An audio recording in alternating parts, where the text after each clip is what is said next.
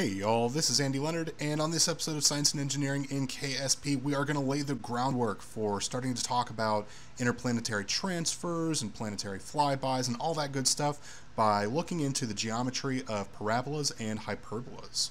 So before we move on and start talking about parabolas and hyperbolas exclusively, I wanted to take a step back and talk about the reasoning behind why we call orbits conic sections. And I'm not sure if I've ever called them conic sections before. I know we've talked about patched conics, and so we're gonna see why orbits are conics here. So if we take a two-dimensional plane and we make a cross section with one of these cones parallel to the base of the cone like this. So here's our two-dimensional plane, we're making a cut in. And we look at the intersection of this plane and the cone, then we see that it's got a circular cross-section here, right? So that's going to represent like a circular orbit. Now if we take a two-dimensional plane and we intersect it at some arbitrary angle here,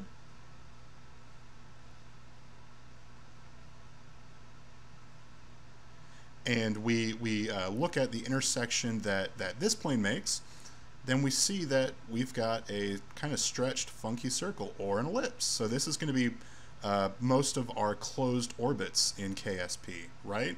An ellipse. So what happens when we take a plane and we intersect it with the cone parallel to one of the sides of the cone? So if I draw a plane here like this, then I'm making this edge parallel with this edge here. So if we draw this guy out,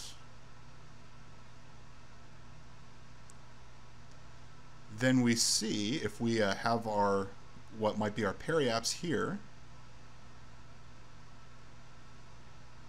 Draw this out. Maybe it's a little bit too skinny to be able to tell really well, but that's okay. I think you guys get the idea that we have an open conic here, and that's going to be our parabola.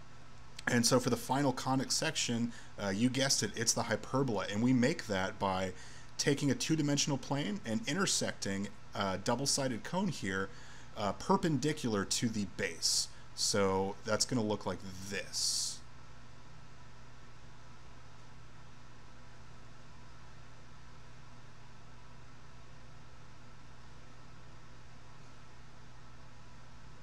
And so we basically do the same process that we did for the hyperbola.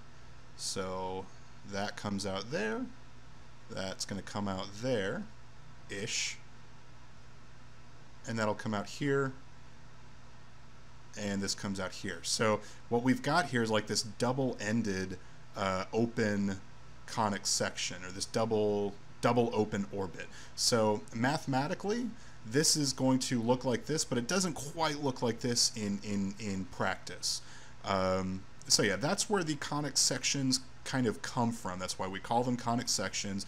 And there's some interesting geometry you can do to figure out the nature of your conic sections if you know like what's going on here, like what the angle here is and what the angle here is and all that kind of stuff, but we don't super need it. So I think I'm just going to go ahead and move on, and we will start talking about parabolic orbits.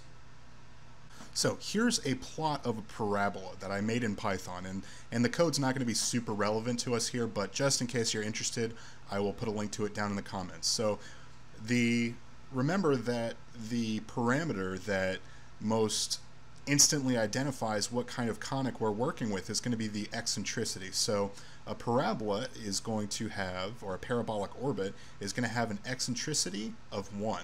And so there's kind of a parallel here that we can draw with circular orbits, meaning that parabolic orbits don't explicitly exist because it's really hard to get an eccentricity that's an exact value. So a lot like circular orbits, we are going to use parabolic orbits as an approximation sometimes, and it'll make things easier for us than dealing with hyperbolic orbits exclusively. So what do we notice here? The parabola is going to open up. So what that means is that think of it as like an infinitely long ellipse, which means that we have a semi-major axis of infinity. So it's not going to close.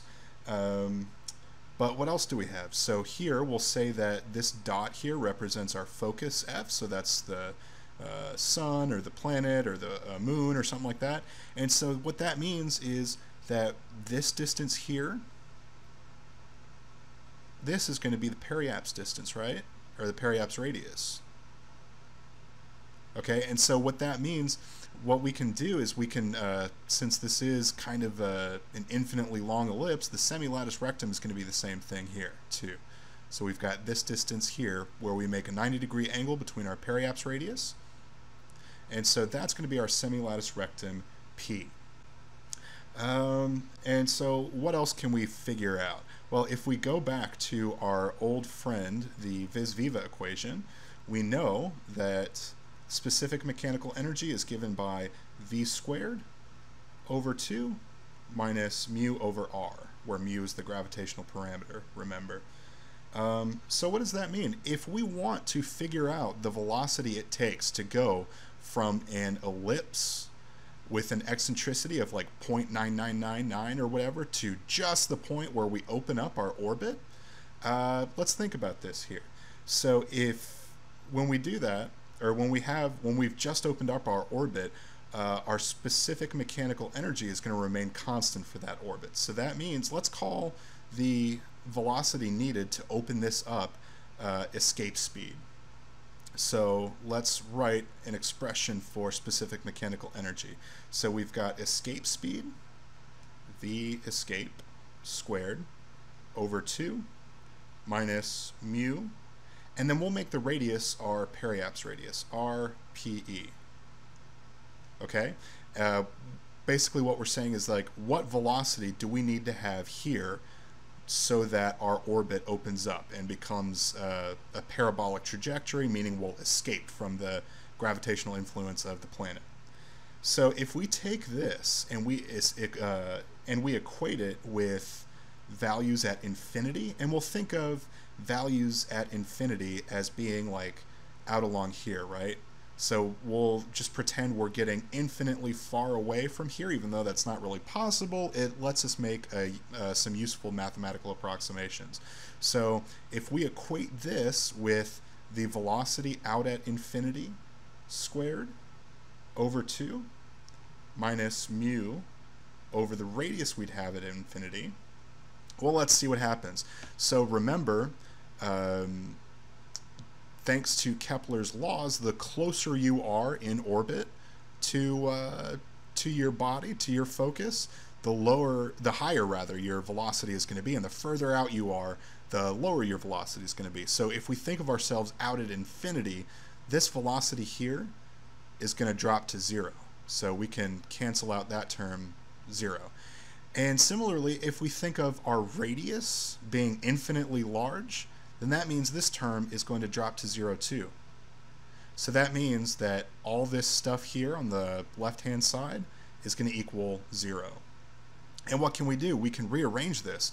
So since the specific mechanical energy is 0, what we can do is add mu over periapse radius to both sides, multiply both sides by 2, and take the square root to figure out that the velocity needed to escape gravity well is going to be the square root of 2 mu over r. So we know what delta v kind of we have to apply if we want to get out of the sphere of influence of a planet. So yeah, let's move on and start talking about hyperbolas. Here we have a drawing of a hyperbola. Now, don't be fooled by the fact that there's two shapes here. This second shape here without a focus on it, this second shape is kind of imaginary. We won't have an orbit that actually looks like this. We won't be following this path in space, but it is pretty important to be able to visualize this on our hyperbolic orbits for a reason that will become clear in a second. So as before, we've got our focus here, which means we can define a periapse radius. And also, we can go ahead and define our semilattice rectum. So what we also can do is we can take the distance from this point here, or the vertex, and this point here, the center, and draw a line, and we'll go ahead and call that A. And then what we can do is we can take the perpendicular distance from the vertex to this dotted line here, this asymptote that the hyperbola will never cross, and we're going to call that B. And then what we can finally do is we can take this distance here and call it C. And the reason we've done all that is because a very important quantity to know when you're talking about hyperbolic orbits is this angle here between these two lines, and we're going to call that delta, or the turn angle. And so from trig, we know that we can find the turn angle by sine delta over 2 is going to equal A over C. And this quantity here, A over C, this is also going to equal 1 over E. Oh, which by the way I haven't mentioned yet, but for a hyperbolic orbit, your eccentricity is going to be greater than 1. Now what we want to do is we're going to talk about hyperbolic excess speed. So hyperbolic excess speed is going to be the speed that we achieve if we apply a delta V that will give us a velocity here greater than escape speed. So we started talking about the escape speed for the parabolic orbits. So what happens when we increase that, when we add to that? Well, we're still going to have a V infinity out here, V infinity, but it's going to be greater than 0, and we call this hyperbolic excess speed. So using the vis viva equation again, we can figure out what our hyperbolic excess speed is going to be. And this is very, very important when we do interplanetary transfers, because we need to know what our hyperbolic excess speed is so we can slow down when we get to the planet rather than do a flyby, right? So going back to the vis viva equation, we've got specific mechanical energy equals this quantity we'll call V burnout. So this is escape speed plus whatever additional speed that we've added. So V burnout squared over 2 minus mu over R burnout. And we're going to go ahead and equate that with V infinity squared minus 2, or divided by 2, sorry, over mu over R infinity. And so as before, this R infinity here, this is going to be practically infinite, so this is going to cancel. So that will be 0. And then if we rearrange this, we can figure out that our hyperbolic excess speed here, V infinity squared, is going to be V burnout squared, minus 2 mu over R burnout.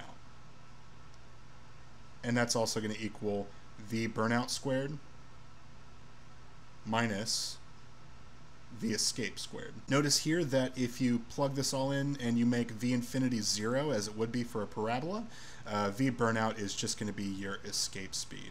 And so we'll get a more hands-on feeling for what hyperbolic excess speed means next time when we actually start mathing out interplanetary transfers, combining the knowledge of hyperbolas we have and an application of patch conics. But that's for next time. I just wanted to do a brief introduction here to parabolas and hyperbolas.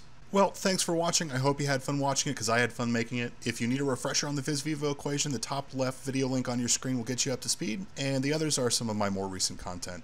Please subscribe if you'd like to see more, and I'll see you next time.